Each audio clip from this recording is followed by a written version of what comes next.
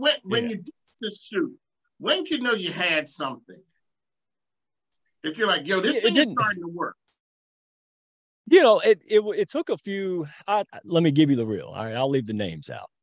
So I was in a group when I was getting comfortable letting myself out. A man that has a lot of acronyms. This guy had doctor and all kind of acronyms I've never seen before.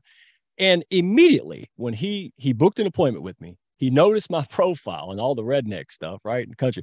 And he made a comment about how he would never, ever want to meet with a guy like me had he not known me. And he went on this rant about how goofy I was, right? That was my first experience.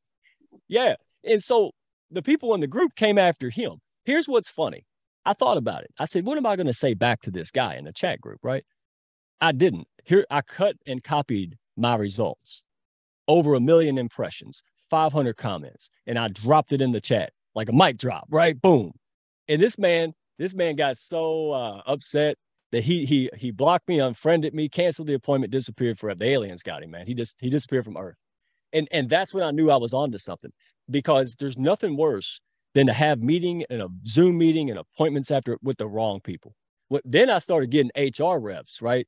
So like 45, 50-year-old HR representatives writing to me talking about I had a 1979 Chevy yellow truck in the country. So people, yeah, it's amazing. It's sort attracting and repelling. I used to be a dog catcher on LinkedIn and social, but when you chase stuff that doesn't want to be caught, man, what's it do? It runs away. Now I'm a bug zapper. All I do is just do nice things, practice my kindergarten skills, and the right people will Hold come on a to that. second, man. Explain to the folks back east what your kindergarten skills are. You got to school me on this one. Hey, I'll give you practical. Anybody who's still listening to me, I promise to give you value, man. That's my exchange. So when we go on LinkedIn and any social media, we want to talk about us. That's the last thing we want to do. Go back to kindergarten. What did you learn and what did you do? Share your crayons, right? Be nice to others, right? Smile at people, say hello. Hey, that's it. That's the secret to the success, man. We want to go out there and think about it this way. Think about going on social media like a game of ping pong. Try this when you get off here. All I'm doing is going around and hitting the ball to people.